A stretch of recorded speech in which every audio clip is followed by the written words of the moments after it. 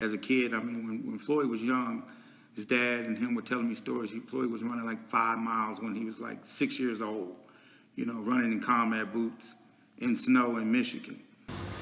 I run between, it varies, 5 to 7 miles, 5 to 8 miles. So you prefer to run in the evenings? Because that's cool down. That's when it's cool down period. I wake up at 2:30, got to be at the gym at 3 o'clock. I get to the box gym at 3 o'clock. I train from 3 to 5:30, 6 o'clock. Go eat, go to a fitness club, go run. Animal. What's up, baby? I'm probably over 5. I'm probably like over 5. That's 6 miles.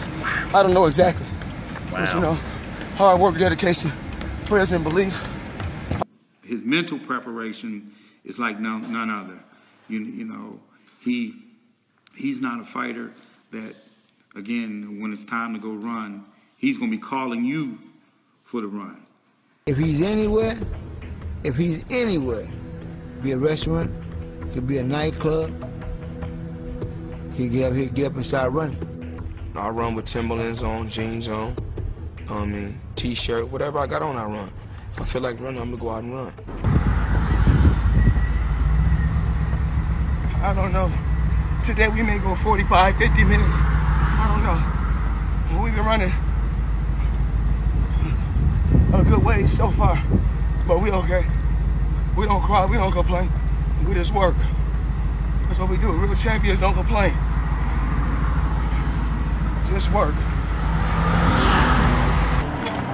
It's Sunday, 1 o'clock in the morning. Just keep working. See, ain't no days off. There's never no days off. It's always about working hard.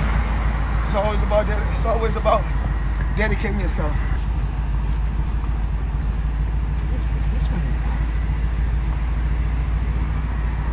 Then I feel good actually. So, you know, try to pick the pace up, let's go.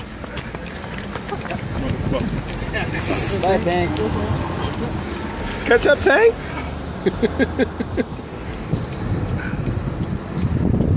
Wow. Keep working, what's up? Y'all working with me? Y'all get out there and run too. Push yourself, let's go.